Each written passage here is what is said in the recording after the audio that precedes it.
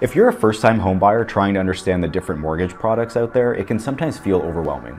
But luckily, it doesn't have to be.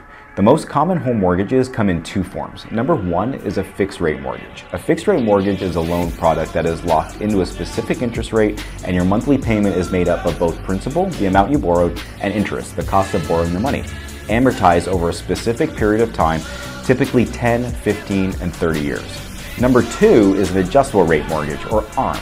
This is a home loan that with an interest rate that changes over time based on market conditions.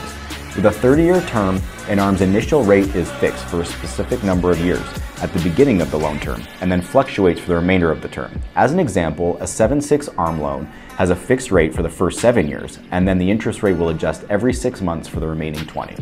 The main takeaway from all of this is that when interest rates are really high, it's usually better to go with an adjustable rate style mortgage because you can often get a better rate than a fixed product in that moment in time and then just refinance when the rates come back down.